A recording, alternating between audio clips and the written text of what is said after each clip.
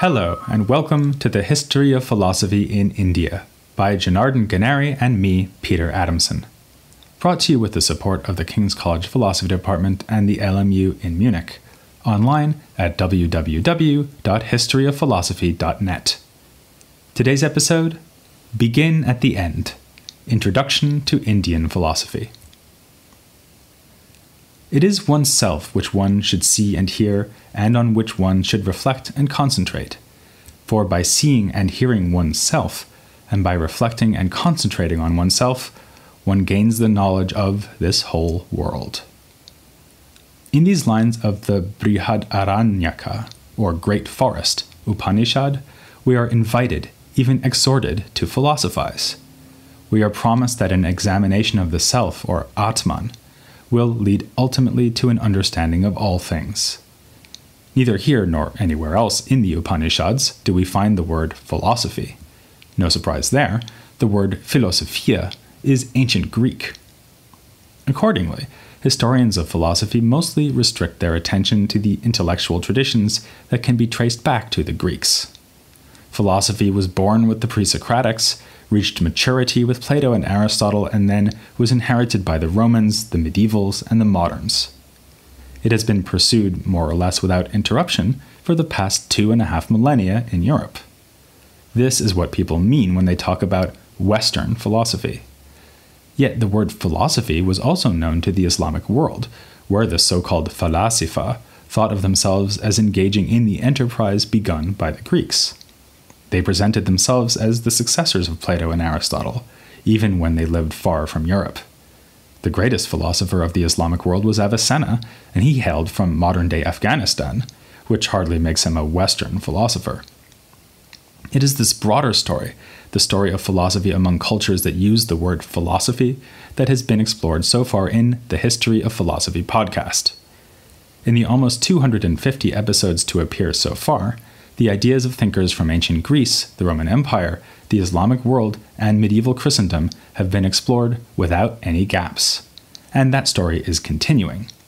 But in this series of episodes, we'll be looking at a tradition of philosophy that arose independently of the Greeks' philosophia. We'll be looking at the philosophy of India.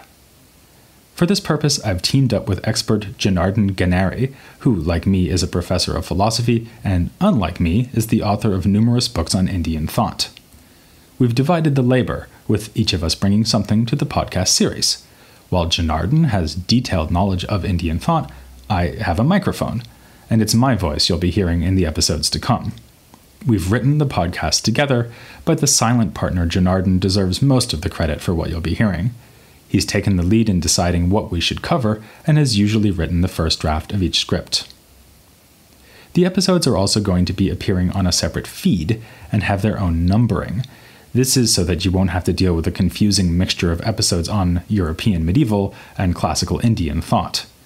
In the future, my hope is to use this second feed for further podcasts on other cultures where philosophy arose independently, including Africa and China. Still, despite these differences of authorship and presentation, the series on India forms a part of the larger series that is the History of Philosophy podcast. It's not a spin-off or an afterthought, but an attempt to show that beginning in antiquity, India has been the home of a great philosophical tradition, whose importance, complexity, and subtlety can compare with anything that so-called Western philosophy has to offer. You might already be wondering, though, whether it really makes sense to speak of philosophy in this context if Indian thinkers were not responding to the Greek tradition of philosophia. To this, my answer would be twofold. First, don't let Jonardon hear you say that. He makes his living off this Indian philosophy business, and you wouldn't like him when he's angry. And second, India has produced literature bearing all the hallmarks of philosophy as it is standardly understood. We'll be discussing material of philosophical interest in texts as early as the Vedic writings, especially in the Upanishads, but it's easier to make the point with works that come along somewhat later.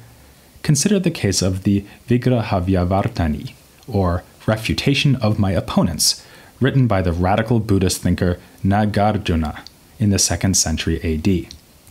The title promises arguments, and arguments are what you get. Nagarjuna wants to defend his trademark view that nothing has svabhava, meaning independent reality. Rather, all things are dependent and relative, or as he would say, empty. In a technique as fundamental to Indian philosophy as to the procedures of the medieval universities of Europe, Nagarjuna sets out criticisms of his own position and then responds to them. His imagined opponent tries one of the oldest tricks in the philosopher's book, which is to show that Nagarjuna will refute his theory simply by trying to state it. When Nagarjuna says, "Nothing has independent reality," the opponent asks what status this very statement has. After all, if nothing has independent reality, then neither can this statement, so the statement itself is empty. But if it is empty, then it makes no positive assertion at all. The opponent anticipates that Nagarjuna might say that this statement is purely negative, since it is a mere denial of existence. But this will not work, since even a denial of existence must itself be something existent. To all this, Nagarjuna responds by insisting that his statement is not a thesis or proposal of any kind, either negative or positive. He compares the situation to that of an unreal magical being trying to block the action of another unreal magical being. In a future episode, we'll get into the question of what sense, if any, Nagarjuna's response might make.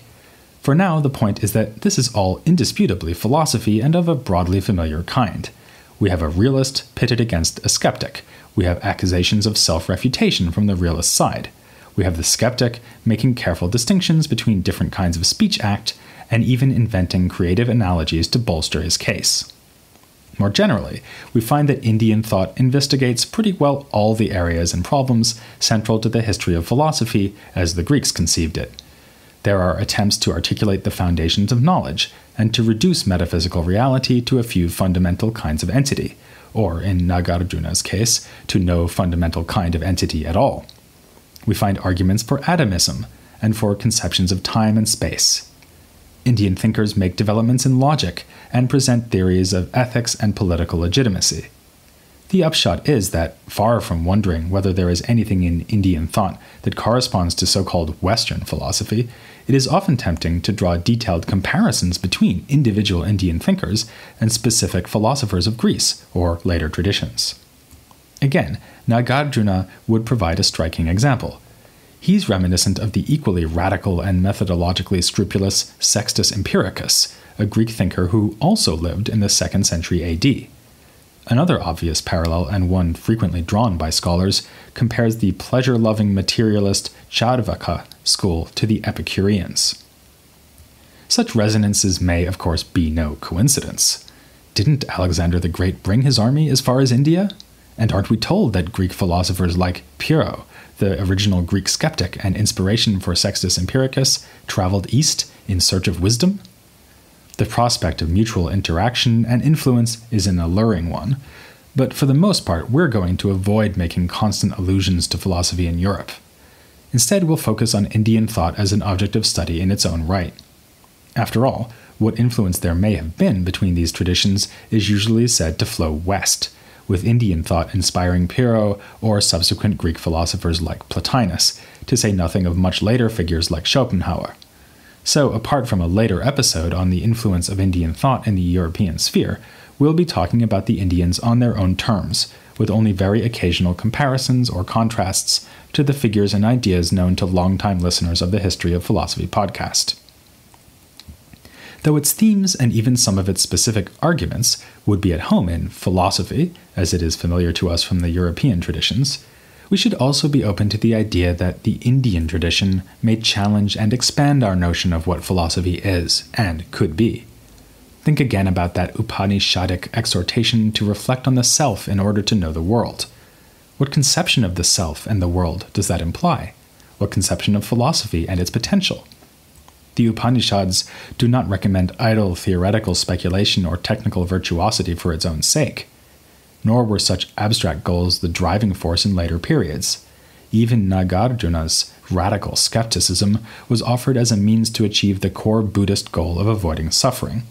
For Buddhists, the good life is one of detachment from worldly things. And what could lead to detachment from things better than coming to see them as unreal? That there is a highest good, that this good is a way of living, a kind of human flourishing, and that practicing philosophy is a constitutive part of it, something embedded in the good life, this is not what students are typically told on the first day they show up to study philosophy at modern universities. Yet, this tendency may bring Indian philosophy closer to the roots of European philosophy, not further away. Ancient philosophy begins at the end, or at least with a conception of what our end might be. Aristotle called it our telos, the final end, the goal, the purpose of life itself. The French scholars Michel Foucault and Pierre Hadot have proposed that the Greeks saw philosophy itself as a way of life, built around what Hadot has called spiritual exercises. Just as the athlete embarks on a training regime or an invalid takes medicine in hopes of returning to bodily health, so the person in search of wisdom undertakes philosophy, his or her goal being the health of the soul or of the self. Our opening quote from the Upanishads suggests that this idea had some currency in ancient India. If you want to achieve wisdom, it tells us, then begin by reflecting upon your own self. And there is plenty of confirmation in other Indian philosophical literature. For now, we'll discuss just one example in more detail, a discussion of the ends of human life, which is found tucked away in 4 chapters of the Shanti Parvan, or Book of Peace. This is a voluminous work of philosophical reflection found within the even more voluminous Hindu epic, the Mahabharata. The Book of Peace attempts to integrate general ethical insights into the moral framework of the ethic, so there is good reason to think that it reflects values that were widely shared in ancient Indian culture. At one point, the Book of Peace poses the question, what is the highest good? Its answer is direct and unequivocal. The highest good is the taming of the self. We must subdue and pacify the self's inclination to reach out to things that are external to it, where external means both physically exterior and also outside of one's influence. So, the taming in question is a pulling back, a drawing in, a restraint. Here, one might think of a metaphor found in the Bhagavad Gita, or Song of the Lord, another part of the Mahabharata, which tells us to withdraw one's senses as a tortoise withdraws its limbs. Taming the self is a form of self-control. It means replacing fear, anger, and envy with a profound steadiness of mind, with imperturbability in the face of either pain or pleasure. When we reach out to things outside the self, we are motivated by greed, by a wish to obtain things that are in fact beyond our control. Thwarted desire and anger are the inevitable results. But with one's greed in check, one lives the life of wise conduct, fearless in the face of death, greeting both pleasure and pain with equanimity, delighting in no acquisition and pained by no loss. To ask what would be the point of such a life is itself pointless. There is no further goal for such a life, such as wealth or fame, because living well is its own reward. Isn't this ethics of restraint opposed to the sentiment we found in the Upanishads? There we were told to seek knowledge of the self. Here in the Book of Peace, the goal is instead taming or restraining the self. But the clash is only apparent. For the Book of Peace, greed goes hand in hand with ignorance.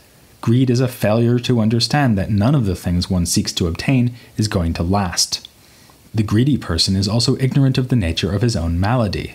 He always expects to be gratified by that one more bit of wealth or pleasure, not realizing that greed is, of its nature, insatiable. Anger, too, is the result of ignorance, for it is the offspring of greed and the vexation that comes with noticing the faults of others. With knowledge comes forbearance and tolerance of others. The Book of Peace calls the state of soul recommended here tapas, which makes it sound as though enlightenment is available at any good Spanish restaurant. But in fact, tapas means something like spiritual austerity. A beautiful metaphor is offered to illustrate it. One who lives wisely and with self-control treads softly upon the earth, as the track of birds along the sky or of fowl over the surface of water cannot be discerned, even so the track of such a person does not attract notice. Admittedly, such a life has the drawback that such a person is regarded by others as weak and simple. Good thing then that with self-control and self-knowledge comes tolerance, so that our wise person will forgive the others who look down upon him. Even this downside is no downside at all, or at least not one that will bother the danta, or tamed one. His state is one of perfect prashama, or tranquility. Appealing though the results may sound, should we be so easily convinced to give up on our desires, our hopes, and our fears? This advice threatens to lead not just to taming the self, but to extinguishing it altogether. No wonder we may begin to think that, for some philosophers of India, there is only one thing you need to know to understand the self, that there isn't one. Following in the wake of this suspicion is something closer to an accusation. The Indian philosophers, we are told, may have agreed with the Greeks about the existence and uniqueness of a highest good, but where the Greeks located this good in a life of worldly flourishing and virtue, the Indians thought of it as something that lies outside of life. Indian thinkers are the holy naysayers, mocked by the 19th century German philosopher Friedrich Nietzsche in Thus Spoke Zarathustra. They believed that mundane living is a condition from which we should flee, and that philosophy is little more than an elaborate escape kit, a mere instrument that helps us to reach this otherworldly end, but does not, after all, form an essential part of it. But things have changed since Nietzsche. Nowadays, when we hear someone talking about the distinctively Western or the distinctively Indian, we immediately realize, or should realize, that we are in the territory of invention rather than discovery. Contrasts such as the one between the life affirmers and the world deniers are just too tidy to have any basis in historical fact. And as we look more closely at the Indian philosophers, we will see that they are not the nihilists and naysayers of Nietzsche's imagination. True, a great deal is said about such transcendent spiritual goals as moksha, mukti, and nirvana, and these goals are represented as an ultimate idealized aspiration for all. In practice, though, it is the chosen few who have ends such as these. The vast majority of human beings aspire to something less remote. There is no sharp division here between the philosophical traditions of India, China, and Greece. The Chinese and the Greeks, especially the Stoics, likewise thought of the sage as having goals of a higher order, remote from anything appropriate to ordinary human beings. Human beings do not aspire actually to become sages. Instead, the otherworldly sage is an ideal to steer by as we pursue goals within this world. Buddhists are not really trying to become a Buddha, even if thinking of themselves as trying to become a Buddha might be a good and effective way to achieve their real goal, which is to lead a good Buddhist life. Striving for a transcendent ideal might itself be a spiritual exercise, a practice that forms a part of the good for a human being. In which case it would be a mistake to read the descriptions of the transcendental states and the means to reach them as if they were literal expressions of a path from the world of men to the world of gods. This helps to explain the fact that the ideal states of Indian thought are often described in negative, even unappealing terms. We are promised a life free from pain, free from suffering, free from anger and desire, but often free from pleasure too. European readers have frequently struggled with the idea of aiming for an existence that is so colorless, a life little better than that of an amoeba. Perhaps the very fact that the ideal states are described in such unappealing terms shows us that these are not really intended as descriptions of the good for human beings. We should instead ask, how does the idea of striving to achieve such a state help one make progress? And what exactly is the attainable goal towards which one progresses as one pursues this frankly unattainable goal? Might it be that reflecting on a life entirely devoid of both pleasure and pain will help us to re-examine pleasure and pain themselves? One might be led to be wary of pleasures, rather than to avoid them altogether, so that one builds one's life around something other than the pursuit of pleasure.